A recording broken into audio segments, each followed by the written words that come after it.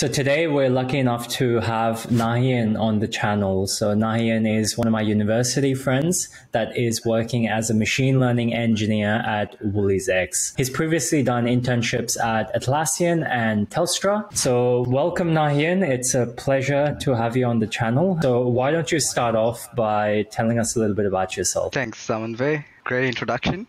Yeah, so my name is Nahian, and I'm working as a machine learning engineer currently at WooliesX. I am an immigrant in Australia, so I've been here for 6 years. I started a Bachelor of Computer Science degree at the University of Sydney back in 2016.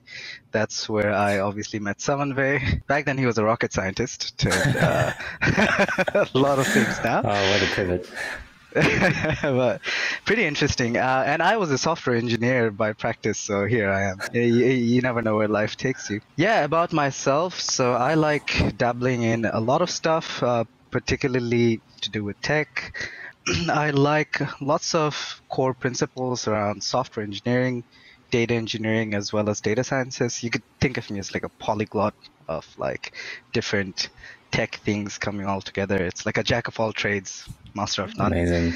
Yeah, I find myself very passionate about very niche technologies. For example, I like working quite a fair bit with cloud solutions to optimize for databases, for example, because that's what I did my thesis in. So by practice, I'm like a database optimization scientist, if you can think about it that way. Amazing. But yeah, I've pivoted to lots of things. So I also run a startup, by the way. So there's that. And you mentioned that you immigrated to Australia. So where did you immigrate from? So I'm originally from Bangladesh, born and brought up in Bangladesh. I did my high school there, obviously, and came directly. Actually, no, I took a gap year after my high school ended. So took a year in between to figure things out and get into the right headspace before coming to Australia. Great. That's good to know a little bit about yourself. So you mentioned you studied computer science. So what was the decision making behind studying the degrees? Yeah, I think that comes back to that 1 year I had in between my high school and my degree. So actually, I was more passionate about the natural sciences, particularly physics was the love of my life. And then I realized I was pretty bad at it compared to sort of some of the peers I came across at the time. Some of those guys I know are research scientists at CERN and some of the high profile, astrophysics research centers around the world. And then I decided, okay, maybe I should pivot into something I'm more comfortable with. And then I did a programming class for about a few months, and then I decided, hey, this looks fun. I can make pyramids using code. Oh yeah, I remember that. Yeah, that's essentially where it started. And it sort of led me to a pathway where I thought, computer science in particular, back at the time, you don't think about computer science. You think more so about programming and coding when you're starting out. It's like, hey, it's magic. You get to tell a computer to do things and it just listens to you. And I think that principle sort of carries over to the rest of the things you want to do in this space. I, for one, so I also taught at the university for a few years, some core programming concepts, as well as some data science. That's during your bachelor's degree, right? That's during my bachelor's degree. And I've always said this about computer sciences. I think it's the closest thing to magic you have in this world, that you can manipulate yourself. And that's how I still feel about it, and that's what keeps me going. That's beautiful. So you mentioned you took a gap year, right? And that's something I didn't really do. So I'd love to hear your perspective on how helpful that gap year was. And I'm sure a lot of viewers are also finishing high school and they're kind of thinking, oh, maybe they're a bit confused as to what to do next. So how did that gap year kind of influence the rest of your life after? Yeah, I think that period of my life was a very pivotal point in my life. It sort of leads back to what why I took a gap year. So back at the time, I was applying for a lot of US universities, and I'll be flat out, like I got good SAT scores, but I didn't quite get into the universities that I wanted to back in the day, and ultimately deciding on Australia because I had a lot of family here. But during that time, it was all about your mental headspace, right?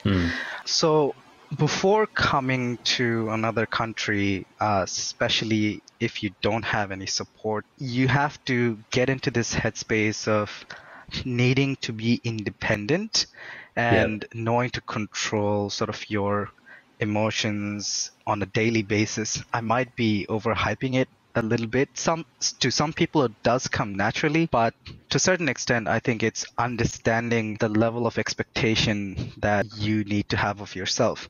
In particular, if you're kind of an overachiever or someone who's achieved good things in high school, totally different ball game when you come to a university. Totally. It's a totally different ball game. Completely agree with you there. Yeah, so your everyday dopamine rush from trying to do a better university, it's just gonna stop.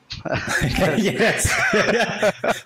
You start getting those 90 plus in all your subjects. Yeah, it's definitely 90% of the cases it's not happening. Even if you're passionate about something, there will always be some things that are just over the top and not meant for you over the long run, and you tend to realize that slowly as you go. That said, I think the general bit is setting those expectations for you, and that gap year let me decide what those expectations for myself was and let me be in a healthy mental state as I enter university.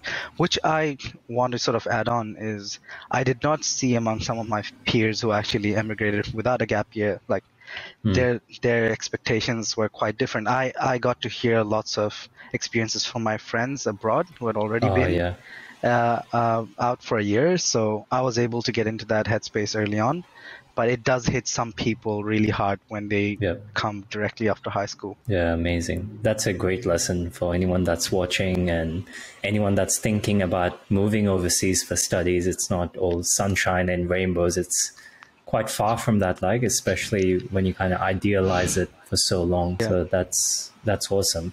So you took the gap year, you got into computer science at University of Sydney. So tell us a little bit about what the degree was like. Put me in a tough spot because I taught at the university as well. But I think the computer science degree has certainly evolved since I started there, but my experience was pretty stock standard, I'd say.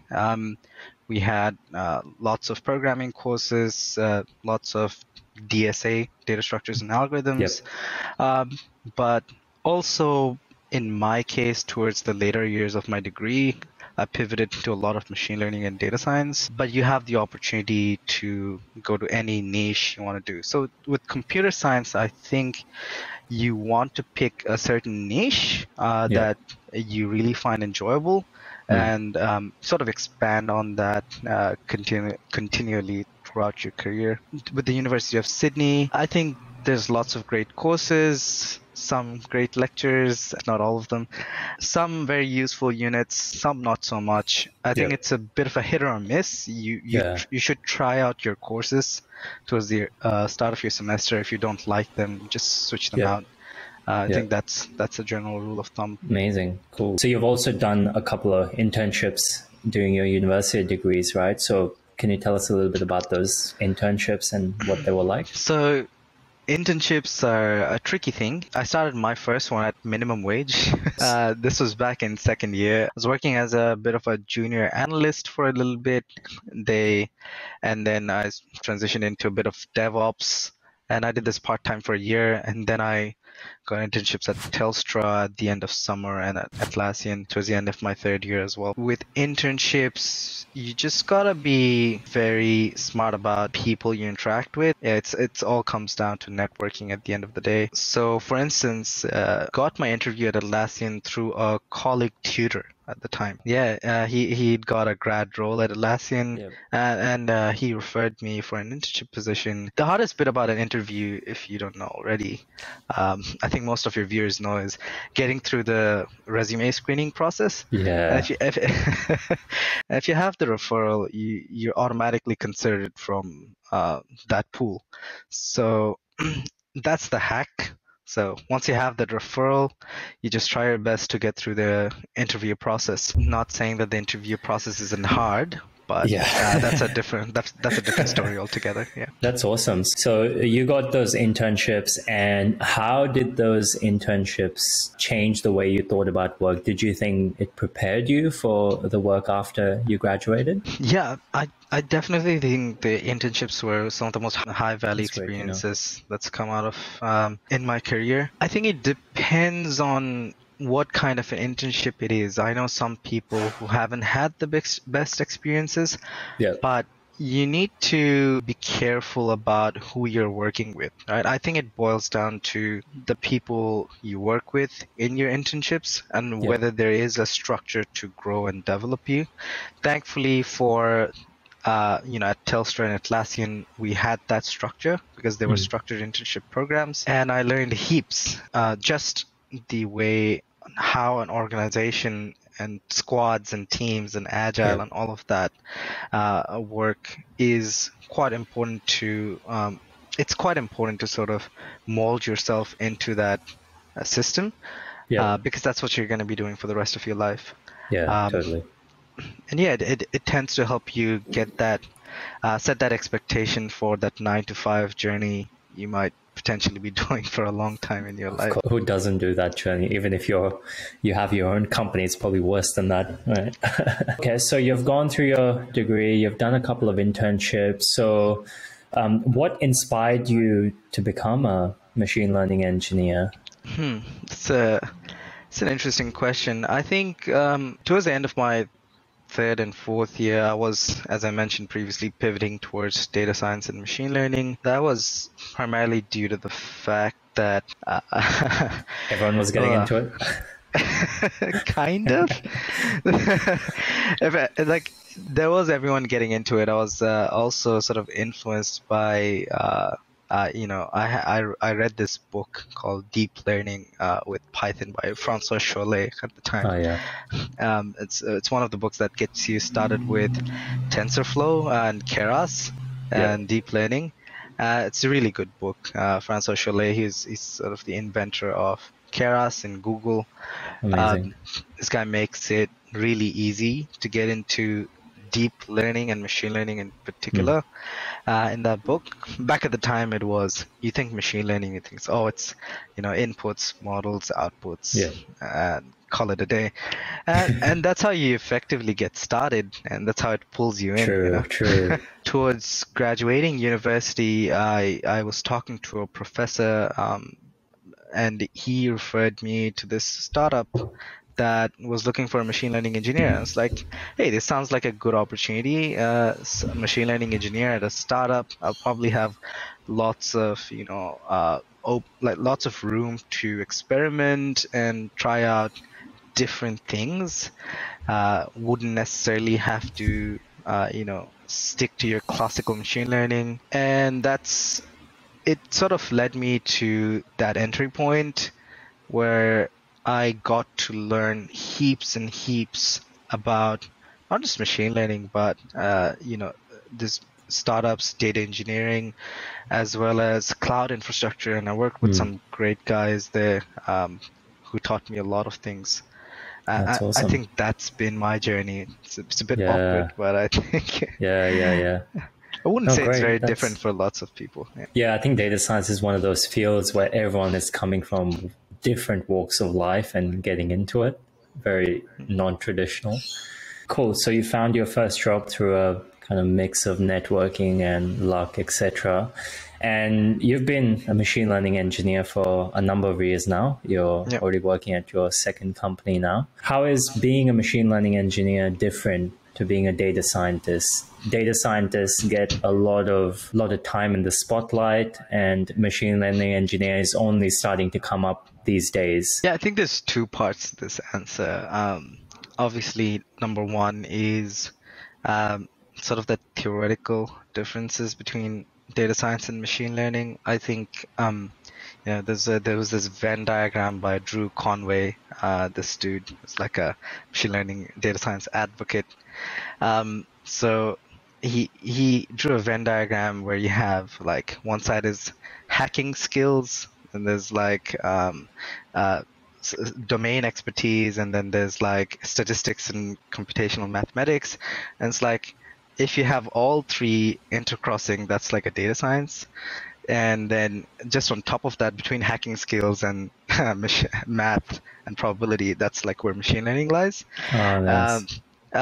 Classically, machine learning refers to sort of your supervised, unsupervised, reinforcement learning. Those are the three niches. Yeah. You have foundational machine learning, AI coming through as well.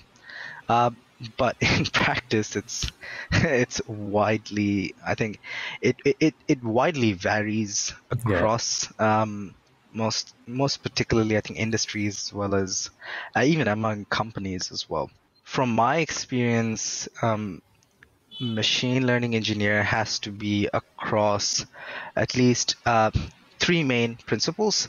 So you have to have the fundamentals of data science, your classical machine learning, which it falls under. Secondly, you have to be comfortable with data engineering. And this is a part that is often, I think, overlooked.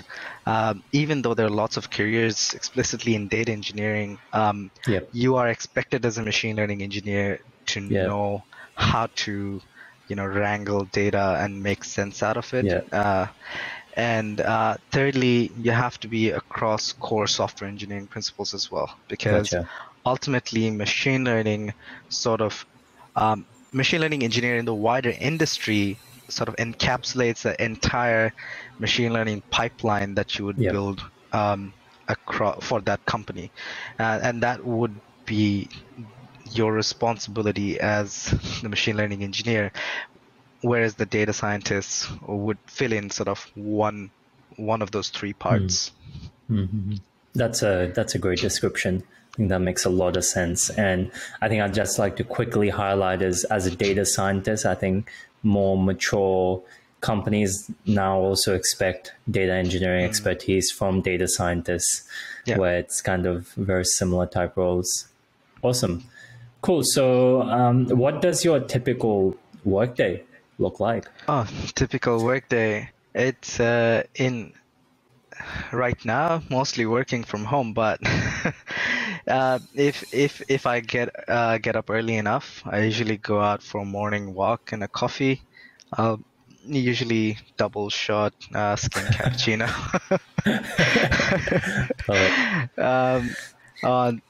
And my stand-ups have been moved to 11, but usually they were at 9 a.m. So you do your morning coffee, you stand up, and then that's when I get the most of my work done right after my stand-up, because that's when that's how my pattern works. Usually effective until lunch hour for a little bit. And then typically I tend to put my meetings towards the later half of the day, so that it doesn't take away, that it doesn't influence that context switching that you have to do between work and meetings. And then after I finish off my meetings towards the end of the day, I usually fill in those pieces that other teammates might need from me towards the later end of the day. And I typically end around 4:30 p.m., about an hour early, because I start a bit earlier as well. What would be the ratio of you coding versus meetings? I think it depends on the time of the year. For instance, it was just end of financial year. We had to do a lot of plannings for the next quarter, etc., etc. So those intense periods of planning definitely require a lot of meetings. Thankfully, in my case, I definitely have the room to skip meetings if I need to. But yeah, there are lots of meetings, but I typically only attend the ones that are mostly relevant for my project. And maybe skip out on the ones that are like tribe-wide or practice-wide. For those of you who don't know what a tribe is effectively a collection of different squads under one principle. So that's what a tribe is. Yeah. Awesome. Yeah. And for anyone that hasn't heard that before, that's very similar to how Spotify operates its engineering teams. So I'll leave a link in the description if anyone's interested in how that all works. Anyway, cool. So how do you keep up to date with the latest developments in your industry? I think this varies for me personally from time to time, particularly because I work across a lot of domains. And for instance, I usually get sucked into things very quickly if there's like a new fancy technology that's out there. For even if it's not new, for instance, like I was working on a back-end tech for one of my projects, and I was using, I believe, Firestore to get some information. And then I realized I had to, my software was bottlenecking on data transfer over the network. It's like, I can't verify why this is happening. And so then I jumped into this thing called open telemetry recently. And then open telemetry led to things like Google Cloud Trace or Jaeger, or all those tracing tools that exist to monitor the performance of your applications. And it sort of, for me, it takes the route of like, if you're engaged in a project, you move from one thing to another, and then discover, all right, this is the standard for that software, and then I personally like to get into the documentation for those projects. You have your GitHub, lots of Medium articles as well. And then I try to do a cursory reading at first to understand, hey, is this something I really need and I really like? If I don't need it, I'll probably push it into some personal project of mine. For example, I'm working on a gRPC-IO based server because I've worked with things like REST, GraphQL, and thought it's time to move on to gRPC. Like, for those of you who don't know, those are like some of the three main backend protocols for communication. And then because I'm using open telemetry at work, I've been sort of focusing on, hey, this is a new tech for observability of your backend applications. And it's even it's endorsed by Google in all of their documentations as well. So I tend to think like these are some really cool sort of pathways you can take and learn about different kinds of software as you work on a project. For me, it comes through practice. For some people, that might not be the case, but I feel like if you're someone who likes doing things hands-on, pick a project, pick some boilerplate code that you find on GitHub, and do something that you find interesting. And you'll keep up to date automatically. Great. I think that brings me to my next question. So what's your advice for someone who wants to be a machine learning engineer? I think number one is setting your expectations. Correct. See, machine learning, as I've mentioned, it varies widely across the industry. I think there's some new roles that machine learning scientists as well. There's also MLOps. Yeah, I'm actually part of MLOps now. Yeah, so, but it depends on the track you want to take. So I believe there's two tracks primarily. One is very industry focused. The other is research. Some companies do take R&D in machine learning. That's a very different pathway to if you want to go to stock and standard engineering. I can speak a lot about the engineering side of things. So in particular, I think if you're starting out of university or out of high school, okay, if you're starting out in general, for machine learning, you should have very good principles of probability, statistics, linear algebra, first and foremost.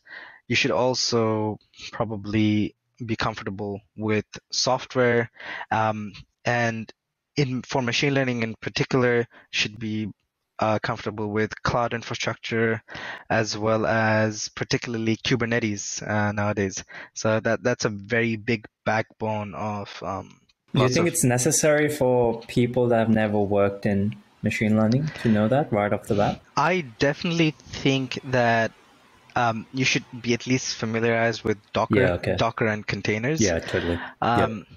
Because in industry, at least nowadays, almost everything runs inside Kubernetes and containers. I could be wrong. Someone in the comments might fact check me right now. No, I agree with you. So many of the companies I've worked in, it's like a default in machine learning these days. It is quite a default. There's that aspect of running your models on Kubernetes with lots of frameworks like Argo workflows, Kubeflow, and Google has its own offering called Vertex AI. It's basically like a wrapper around Kubeflow. And for machine learning engineers, I think that's very important, as well as data engineering practices as well. That's a very understated aspect. I think for data engineering, you need to be at least familiar with sort of your MapReduce model. That's very common across the board. It doesn't matter what you choose. It could be Spark, Flink, Beam, etc., etc.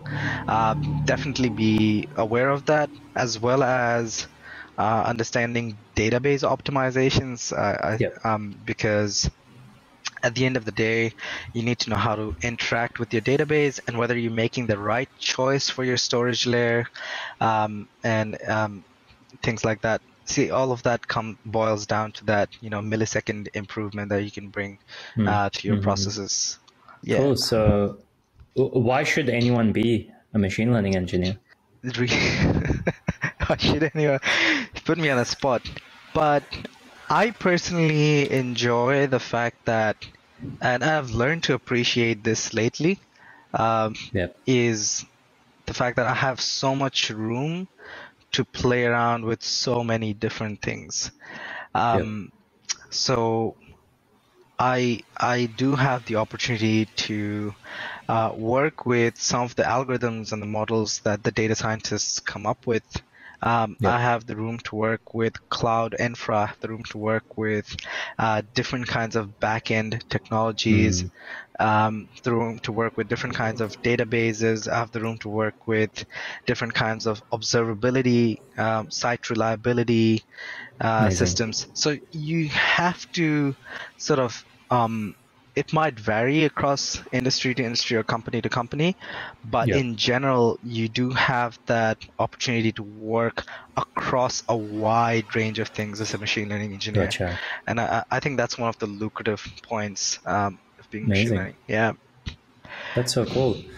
Awesome. So talking about lucrative, so what do the salaries of machine learning look like in terms of how do they compare to data scientists? Is it kind of more or less than data scientists, or is it about the same? And to be honest, I'm not across the data scientist salaries in Australia, but for machine learning, sort of on a mid to junior role, you would be looking at sort of a six-figure salary, I think, quite easily. And even these days, I'm hearing even people that are graduates are starting off with like six-figure salaries, which is pretty crazy considering, when we started in data science a number of years ago, that was not the reality for sure. I heard a grad getting 180K as a starting salary. So, that's crazy. People have worked for years and years. To get to that, and then a grad comes along. It's crazy, man. Yeah, pretty crazy. Which is a bit dangerous in a way, because then it's like the people that maybe should not be in there are there because they're kind of prioritizing salary rather than the work. Yeah, I think that applies to lots of True. principles in general, but Yeah. um, for data science, I I do think it's a bit of a hot take right now Mm. across the board. Um, Yep. and it's very hard to find sort of people who are naturally motivated towards that, as Mm. opposed to import pandas, import Yeah. TensorFlow, Yeah. etc., etc. Um, and True.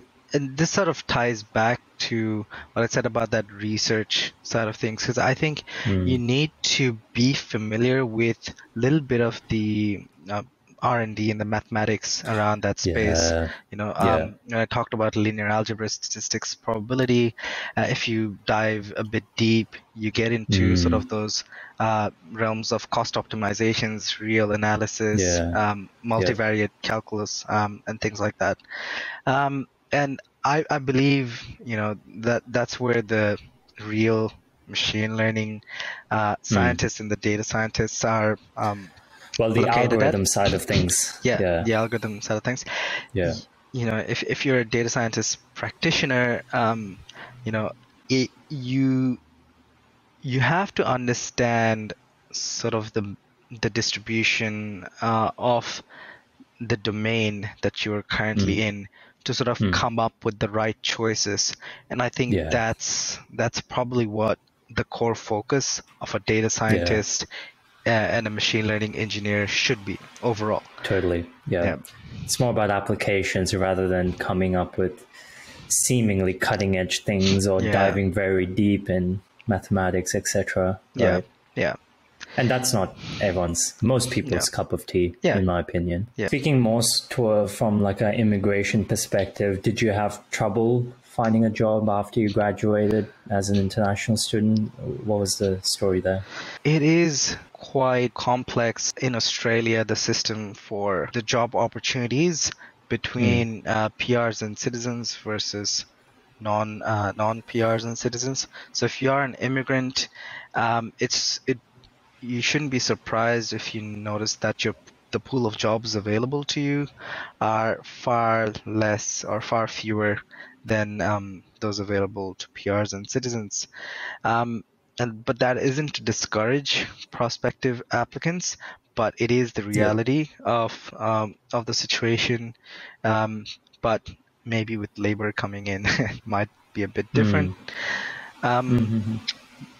But I think it still works the same way, in the sense that it boils down to a lot of networking you can Yep. do during your Yep. university stages. I know that the university has lots of job and career fairs, and so on and so forth, but I found the most success in just talking to people flat out. Yep. LinkedIn is pretty important. You can keep up to date with who's gotten into where, and and if you have someone who's a senior at a particular place, you definitely reach out to them to get those referrals in, and make your life a lot easier. Totally. Yeah. The key thing I'm getting is referral is really the best way to kind of get your foot in the door in the whole job interviewing process. I definitely think so. It's really hard to differentiate yourself from like a million other interviewees. Awesome. So I guess last question. So we've talked a lot about work and machine learning. So what do you like to do in your free time? So in my free time, play a lot of online games, unhealthy amounts of online games. Typical software engineer. Hello. Just a mattress in my room and nothing else. But I do have Don't tell me the mattress is on the floor. It is, but I do have a sick. I do have a sick setup. But yeah, there it is. I've got a RTX 3060, which I use for lots of gaming and sometimes deep learning applications. But even for their projects, people are using the cloud. Yeah, I love it. but it is a good investment, I think. The RTX Yeah, 3060. It's got 12 gigs of RAM, so you can load like big models that's into it pretty as well. solid. Yep. Yep, that's Yeah, great. and I play the guitar sometimes, but that's about it. Awesome. Thanks a lot, Nahian, for this wonderful interview. I think my viewers got quite a lot out of this, and hopefully it helps them out. Yep. And what is the best place for my viewers to reach you if they're looking for any specific advice or they just want to say hi? You can reach out to me on LinkedIn. It's my Perfect. yeah. My tag is /BIT Nahian on LinkedIn. Yep. You want to find me? I'll chuck that in the description. So awesome. Thanks a lot, Nahian. Thanks, Samantha. Really appreciate it. Yeah.